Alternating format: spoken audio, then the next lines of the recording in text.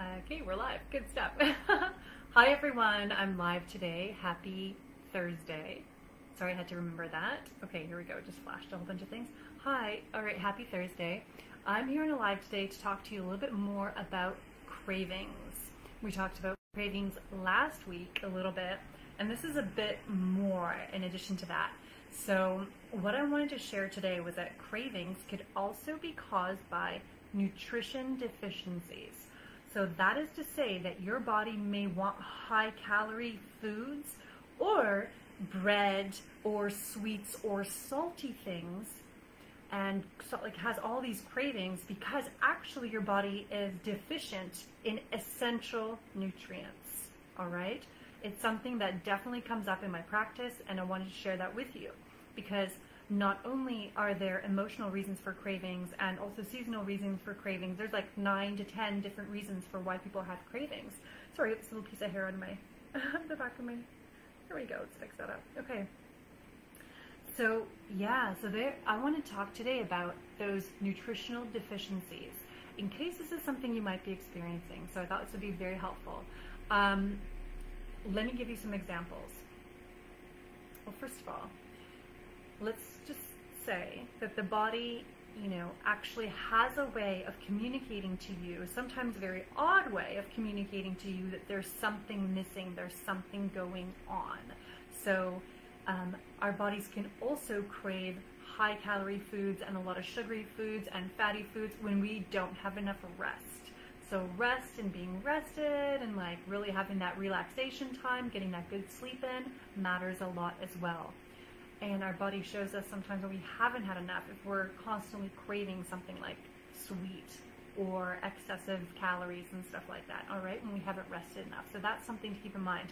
Now, nutritional deficiencies are a huge reason for craving. So sometimes we'll even see somebody who is obese, who's clinically obese, who actually is totally, like their body and their cells are starving.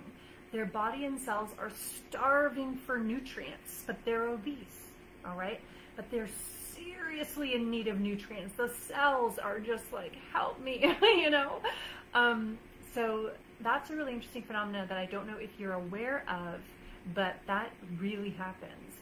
And coming back from that kind of a level, someone who isn't obese can still be experiencing cravings that you feel like are uncontrollable, or like, why does this keep coming up, and what's going on, and and maybe it's hormonal, and maybe it is hormonal, right? But at the same time, it could be nutrient deficiencies. It's one of the easiest things to actually test for.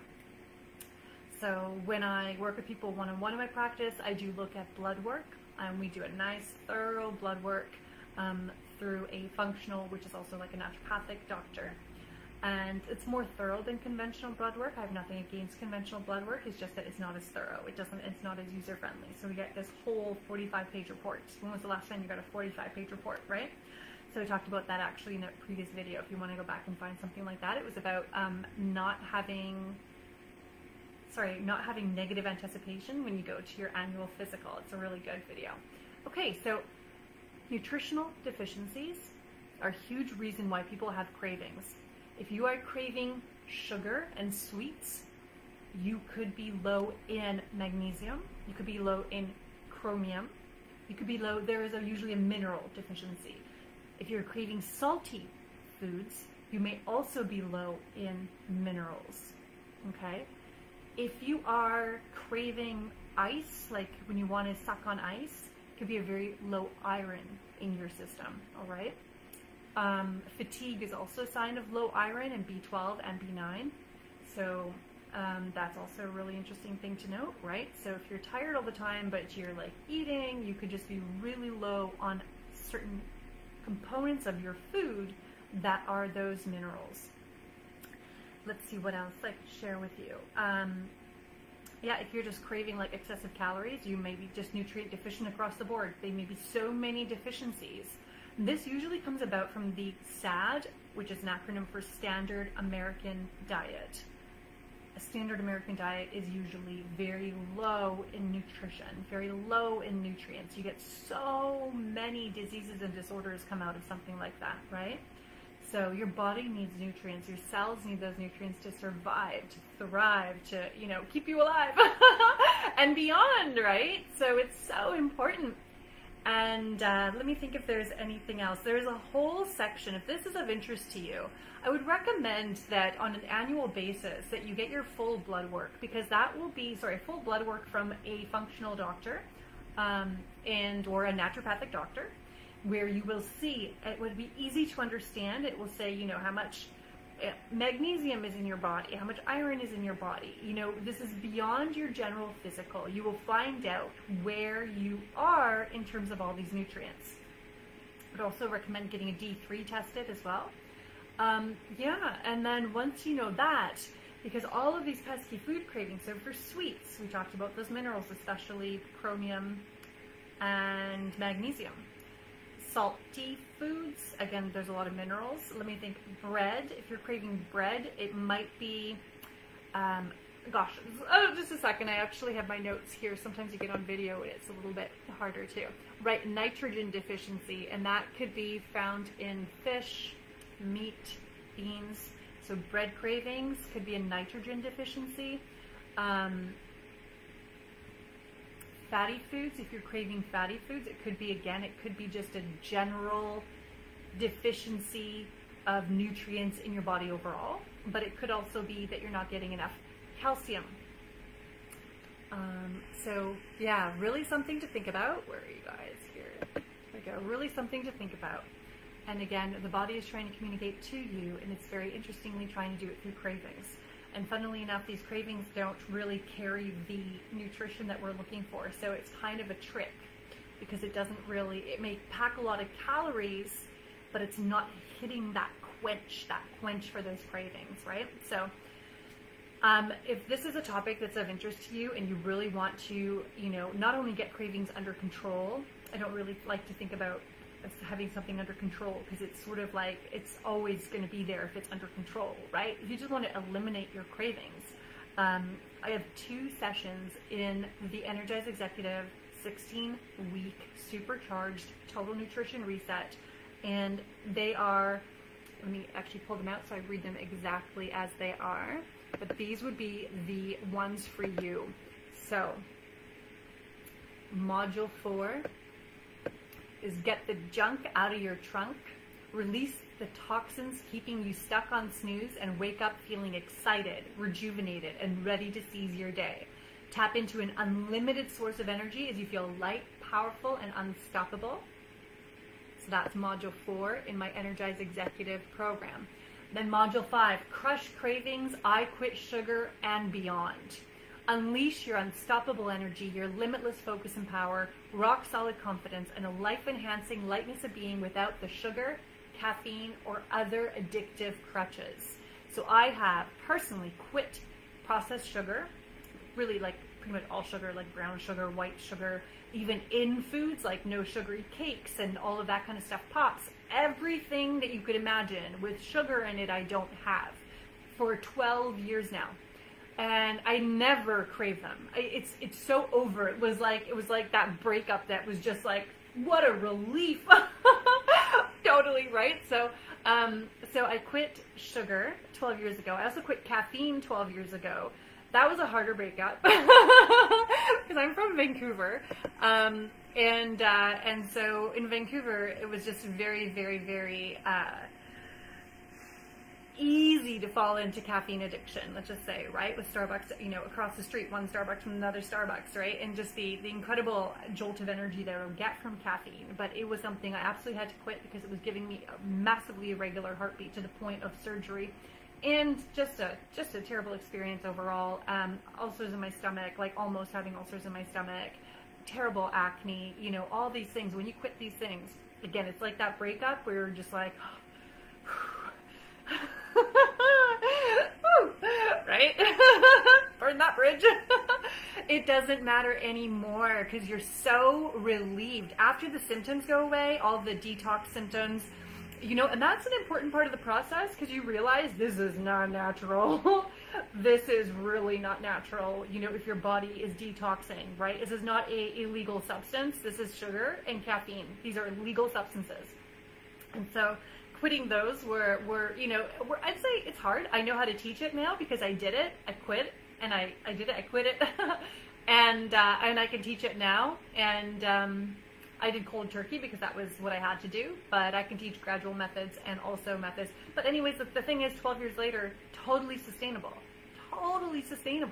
right? So it wasn't like a detox for 2 weeks, 1 year, 1 month for January, right? It was like legit, this is going to be the rest of my life. And especially when you're having symptoms of withdrawal, you realize what was in my body, like what was I doing, right? Skin clears up, brain fog clears up, right? Those addiction feelings like, ooh, I have to have something sweet, oh this, oh that, right? Like totally gone. You know, you have like that full, it's not even control, it's a full freedom. It's like a liberation. You liberate yourself from these substances, okay? That can include alcohol. So I also quit alcohol for, gosh, so many years. And that was also for my heart. And now I realize I can have a little bit of wine to incorporate once in a while, but it's just not a really big deal for me. And it's like, it's gonna be okay now, but it's not a big part of my life. Do you know what I mean? Because it's not like a, it's not like something that I think about, you know? So you liberate yourself from cravings for sugar. You just free yourself, like never having to have that craving, or coffee, right? Never having to have that craving. Could you imagine? I highly recommend a life like that. And, you know, you really start to see what it was doing to you. And when everything clears up and your body heals on this, like, it's a radical healing that happens when you quit all of these substances, illegal substances. And yeah, so I teach it. It's part of the Energized Executive, because you're not an Energized Executive if you are stuck on snooze, waiting for the coffee, right? Like your body's all jammed up with toxins. You have these like crutches, you're relying on crutches. You're an Energized Executive when you are lit up from the inside out. You're liberated from all of these crutches and, you know, false methods of energy. You're just liberated, you're lit up, you're limitless, and you're the most legendary presence that you can bring to this world. Do you know what I mean? And that has so much to do about nutrition, and that's why I teach it, because the transformation I've experienced in my life is the kind of transformation I really wish for everybody, you know? I really, like, that's what I'm here to bring, that's what I'm here to share, and I look back now on the things I've been through and realize that that process I was going through was one that was growing me up, and as I learned how to navigate things on my own, I now know it inside and out, can teach you, right? I've been there, I've done it for myself, I've done it for other people, okay? So that's the whole beauty of it. You never have to, you know, get a new program kind of a thing, right? So I'll talk about that in another video, about the, you know, incredible waste of time and money that people spend on programs that don't last. I'll talk about that in another video. It's so wasteful. I hate waste. Yeah, so that's something I teach, and 12 years in, not looking back, like I said, it's the kind of breakup that you're just really, really grateful that that happened. All right, guys, so this has been wonderful. Let me know if you have any questions. DM me if you would like to chat about the Energized Executive. It's starting September 1st, so the countdown is on. Very excited. And so, yeah, it's a digital program. You can actually register from anywhere around the world. So, yeah, this is global. This is global. This is not just Bermuda-based. We are looking at, you know, a beautiful digital curriculum that we can deliver to everyone around the world. So, very excited about that piece too. All right, so have a great day.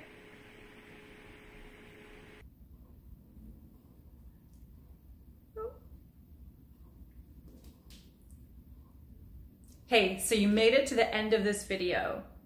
I have a lot more you're going to enjoy, so be sure to click to the next one, and don't forget to hit like and subscribe and hit that bell notification to make sure you always know what's happening. This is Agatha from Fueled, and see you in the next video.